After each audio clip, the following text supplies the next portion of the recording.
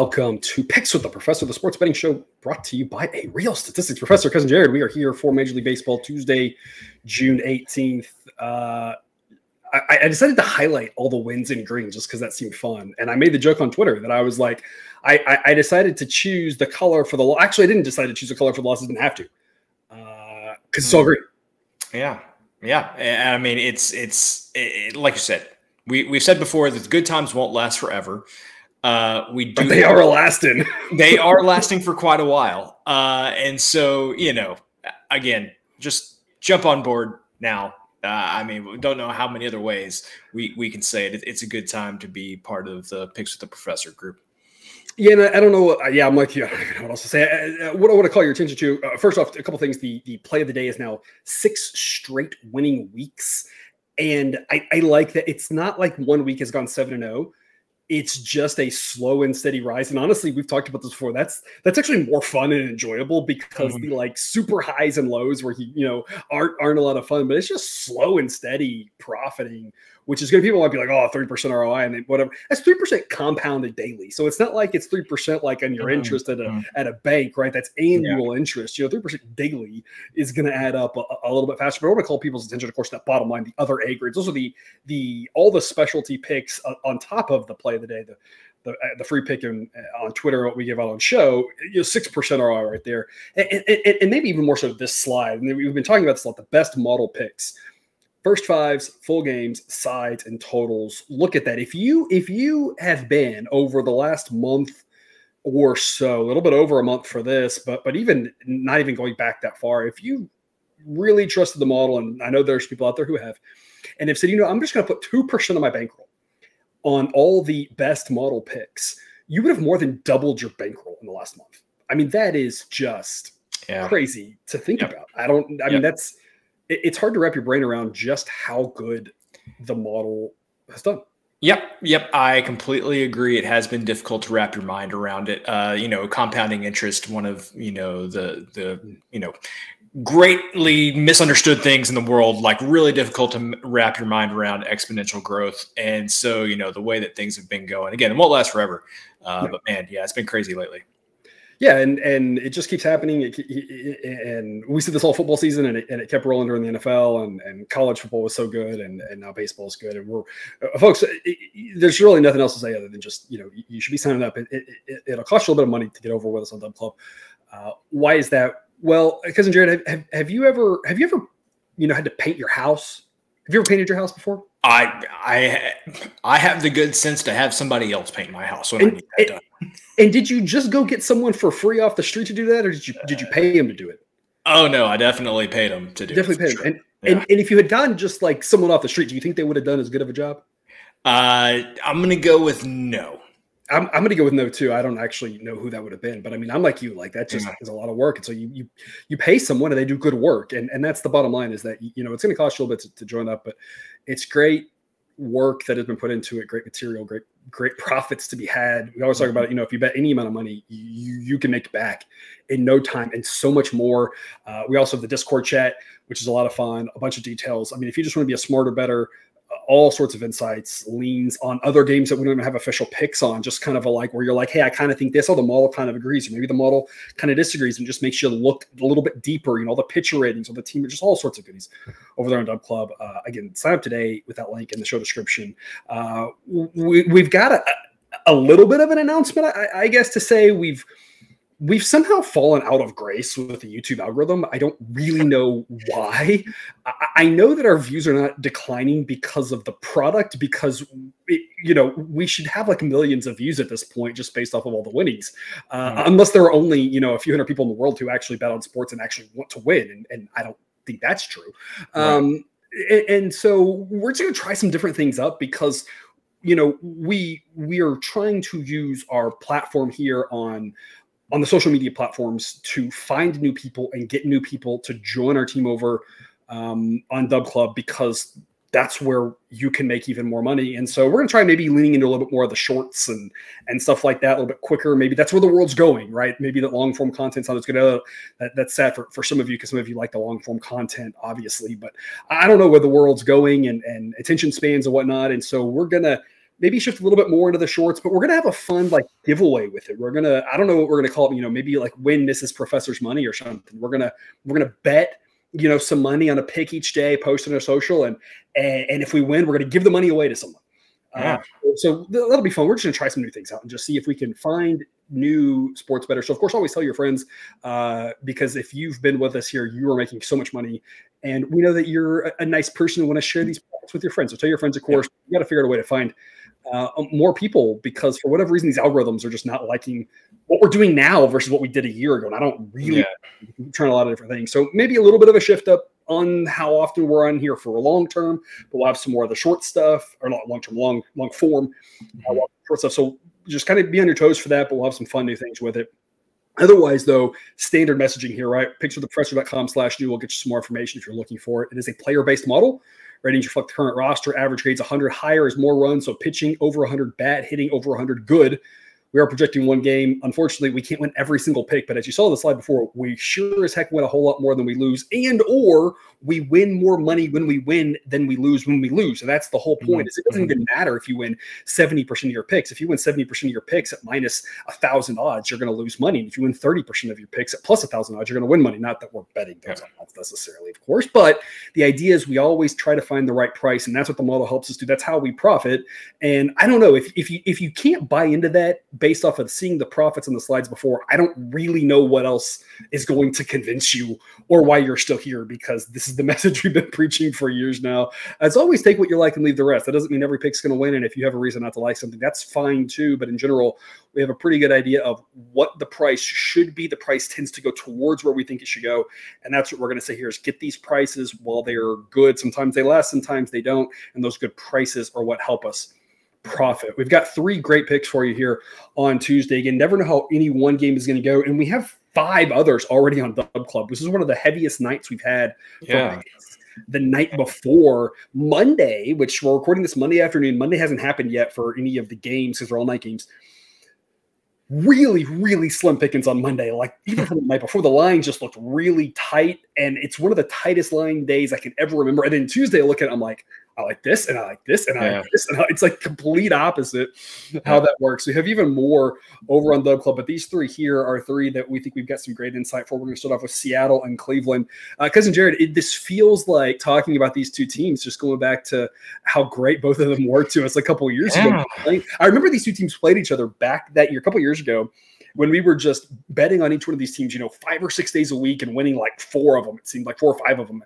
And they played each other one series, and we were just like tearing our clothes. Yeah, it was sackcloth. It was absolutely miserable for sure. Now they're playing each other. We haven't been backing the Mariners that much. The model's kind of soured on them a little bit. Their offense is okay. Their overall offensive metrics don't look great because they play in such a pitcher-friendly ballpark. But that's actually what I want to talk about here with Bryce Miller and their relievers. Their numbers for the relievers and Bryce Miller look good, but it's a lot of the ballpark factor there where you're talking about the most pitcher-friendly park in the country, and it's not even close. When you look at these relievers, they're getting results based off the park, but when you go on the road, it hasn't been quite as good because the relievers are just meh. Bryce Miller, it's a very okay pitcher, 3.48 ERA, but a 3.48 ERA in that park where half his starts are in that park doesn't necessarily make for great results. His FIP is 397. He projects at 4.09 according to the model. So projects around at league average where he's going to get really good results at home. In Cleveland, that park is becoming more hitter friendly. They've made some adjustments to that park. We get anytime the wind's blowing out to right field, it kind of creates a wind tunnel. All those lefties in Cleveland, the wind for this one won't be blowing out to right field. It'll be blowing out to left center, but it's going to be 10 miles an hour out to left center. And folks, it's going to be one of the hottest days in Cleveland for a baseball night game I've ever seen. 91 degrees at first pitch, 87 towards the end of this game. Folks, we talked about, if you've been paying attention at all, heat across the country. I was hearing this morning that like 60 or 80 or whatever % of Americans are going to be experiencing 90-degree heat this week, which is like the most we've ever had. And it's going to be a hot week everywhere. In Indianapolis here, where I'm at, we're talking about like it never does this. It usually cools down. You might get a little bit of heat more into July, August, but for June, it's just insanely hot. It's hot in so many places. Cleveland's going to be one of them. It never gets this hot. Look at that adjustment there, plus 13%. We take Bryce Miller coming from Seattle, where he's usually pitching in 60-degree weather in a pitcher-friendly ballpark, and now you put him in a 90-degree atmosphere with the wind blowing out and a literal, like they can throw an all left-handed lineup out in Cleveland. That's a recipe for some runs. Another recipe for some runs, Tristan McKenzie has not been that great this year. 4.10 ERA. The underlying metrics are much worse. 5.64 FIP, xFIP around 5. The Guardians relievers are really, really good. We've got the number one in baseball. It's not even close. We've been touting how good those relievers are all season long, but in their season results for bullpen is just through the roof, and that's why part of why they're rated that way. But that's the only thing that's going to be helping them. This weather, we're expecting a lot of runs.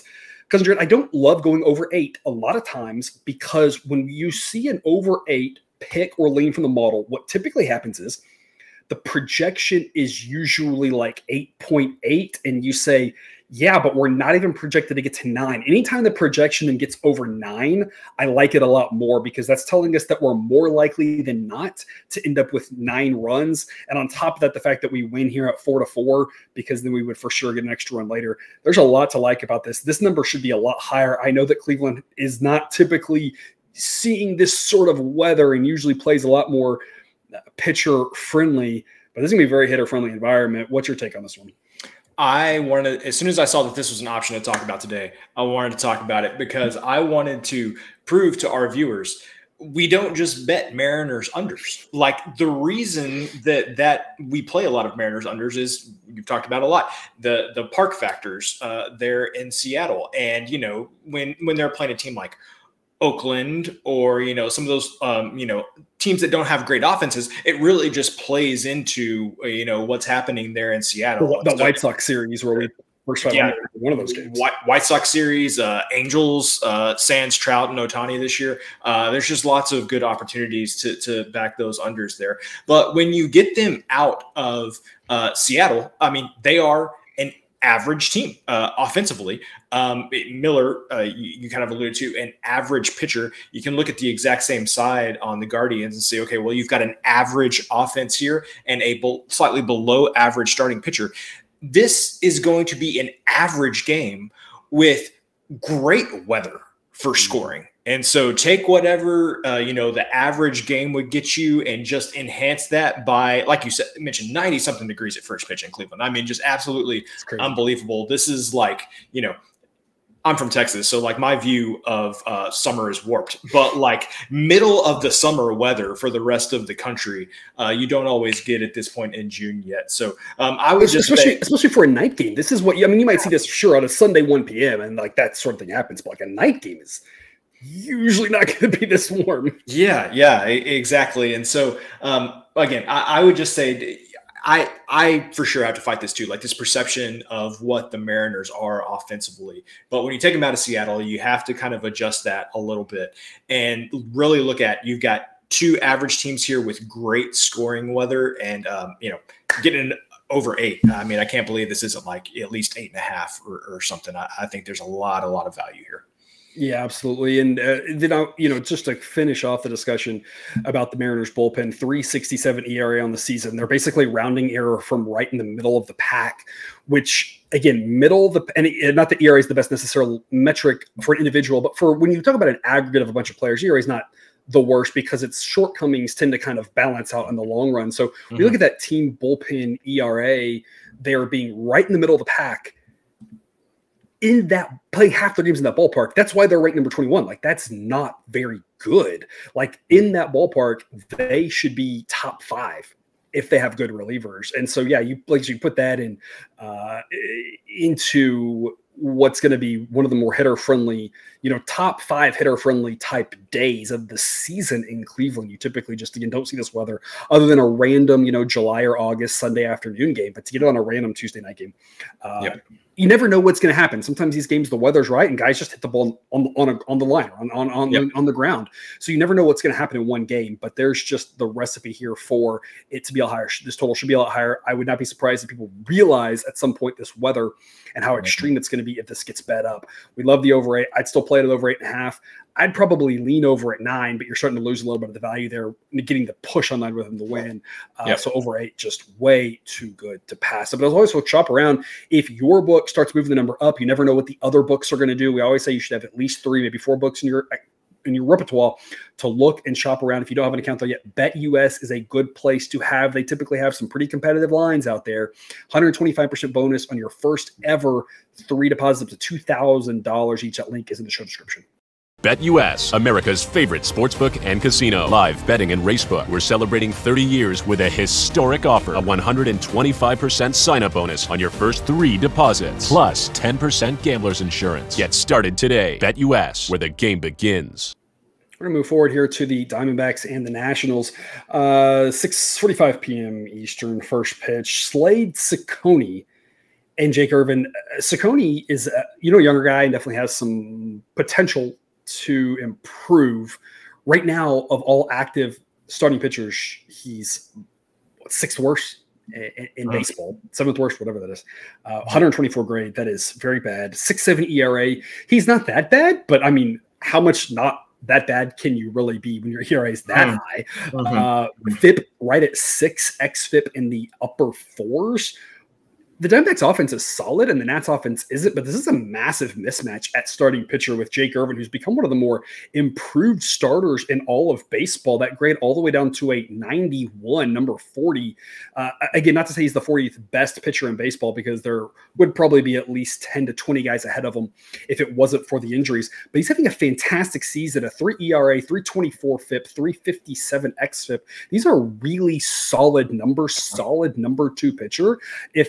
I don't know exactly what the Nats are going to do, but they've got a couple guys here that teams should be eyeing for, trading for starting pitchers. And he's definitely one of them, having a fantastic season. This is priced as if it's a 50-50 game. We've got the Nats winning this 56% of the time. The threshold for this to be a good pick, according to the model, -116, -110 is an A grade option for us. Cousin Jared, tell us more. So my thing here is last week we said, okay, you've got the Marlins and you've got the Nationals. You got 2 bottom feeding offenses in the league. And you could just say, okay, look, somebody's not going to score runs. And sure enough, I think that game ended up 4-0. So 4-0, yeah. So exactly like what we said, there was going to be one team who just had problems getting on the board. I would say this is not the opposite of that, because the Nationals offense is still involved, but you've got a team like the Diamondbacks that is able to score some runs here. The problem is that, like you said, they are going up against Irvin, who is really, really improved this year. Somehow with this anemic offense, the Nationals are still a 500 team. I'm going to, obviously you can see here, Irvin's been good. The relievers are pretty good. Trevor Williams has been good. Mitchell Parker's been good. Mackenzie Gore's been good. It's all the pitching. Yeah. And which is just befuddle. I just 29th rated offense. I don't know how you do it, but I feel like this is a good example of how I utilize sideline to overcome what I have seen with my eyes, which is the Nationals offense is really bad. Why would I want to back them? Just seeing that they're the number 29 rated offense, but that pitching has just been so good that it more than makes up for it. And this is a situation where you've got, did you say Ciccone on the mound? One of the few pitchers that the Nationals offense maybe can make look not bad. And I think that is, to your point, he's young, definitely could improve. But, Major League Baseball is just difficult. So nothing really against him. Anyway, so I like the Nationals here. 500 team. They keep finding ways to win. And against pitchers like this is, I think, where they could really offensively make some noise. And, of course, just expect the pitching staff to do the same thing that they've been doing all season. Yeah, disclaimer, of course, we're not insulting anyone. These are much better pitchers than we are. It's just at some point, someone has to be bad relative to everybody else. And I don't think people realize he's just not a major league caliber pitcher. And the Diamondbacks pitching staff has just been crushed with injuries. All their pitchers at this point seem a lot weaker. Brandon Pfaadt's the only one that's better than average at this point, who's healthy. And that injury situation with him has been really bad. Yeah. Moving forward, last game here, Brewers and the Angels. Tobias Myers for the Brewers against Griffin Canning for the Angels in a late night start. Neither one of these pitchers grades up very well. Myers' ERA is solid, but his 5.05 FIP indicates that he might not be as good as that ERA. Canning, that ERA is probably pretty representative. The model is not very high on either one of these teams. The biggest difference here is the offenses and the bullpens. This Angels offense without Trout is not very good. This Brewers offense has been very solid all season long. Brewers relievers have been solid all season long. The Angels relievers are terrible. A lot of the Angels pitching is terrible. It's been the same story for years now. We've got the Brewers winning this 61% of the time, making -139 a good pick. We're up getting Brewers -120. I don't understand why this is priced so low. This is run, don't walk, in my opinion. What's yours, Cousin Jared? What's the Brewers record here? The Brewers are 42-29. Pretty dang impressive, to be honest. I feel like the show is all about like 43. I feel like this show is a lot about going past what is superficial and getting into some of the statistics and everything. But every once in a while, you have to step back and ask yourself, does this make sense? And I feel like, for whatever reason, I have no idea. This game makes no sense to me. Could you say that sideline says it's a wash. Could you convince me that maybe Canning is a little bit better than Myers? Okay, yeah, you could maybe convince me. That's a tougher sell for me personally when just looking at it. I mean, FIP is a quarter of a run higher, XFIP's 0.8 of a run higher. I'm not even sure you can convince me of that. Okay. Is there more name recognition with Griffin Canning? Okay, and could that skew things slightly? Okay, fine. But this much? I mean, that doesn't seem right. I mean, it literally everywhere else you look, like the Brewers are a much better team. Literally any way you slice it. So yeah, I love the Brewers here. I thought that with Ohtani gone, it wouldn't be as profitable to fade the Angels because, there was a lot of name recognition when Ohtani was there and, the times that Trout actually got to play as well. But it hasn't been the case. Like, people still have just not caught up to how bad the Angels actually are. And it is befuddling to me at this point. Anyway, I would just say step back and use some logic in this one. This just doesn't feel right. That's a great analysis. You've got a 42-29 team against a 28-43 team. There's no real injury situations where it's like, well, this team, it's not like Trout's back or anything. Yeah. Starting pitching is either a wash or honestly, I probably would prefer Tobias Myers if you made me. What in the world is up with this price? It doesn't make any sense. I know the Brewers are on the road, but home field doesn't work that much. I feel like I expect the Angels to lose every game because they're outmatched just about in every game, and then they win sometimes. So I'm like, oh, maybe the Angels aren't bad. Like, they win, they surprise me, they won, and I look and I'm like, yeah, but they're not doing that very often. They've lost 15 more than they've won. Like, they just aren't a very good team any way you slice it. This price makes no sense. If this was like -150, -160, I'd be like, that makes sense. I probably would play the Brewers if I had to, but just understanding like this isn't really one of those long-term plays where we're going to be increasing our bankroll over the long run at that price, because the Brewers are going to lose this game on occasion, absolutely, but winning 61% of the time is somewhere in the ballpark. It's a whole lot closer with the market saying at just over 50, which makes no sense. Brewers are a great pick for us. That's all we've got here. Again, sign up on Dub Club for more picks, more profits, all sorts of benefits. Otherwise, Cousin Jared, parting words to take us out. Got nothing today. All right. Well, that sounds good. Again, remember, hit us up over on Dub Club. We'll have some more shorts for you. So make sure you're catching that. We'll put those up on YouTube. We'll put them up on all these social media platforms as well. Thank you for watching. And as always, best of luck. And remember, you can eat your betting money, but please don't bet your eating money.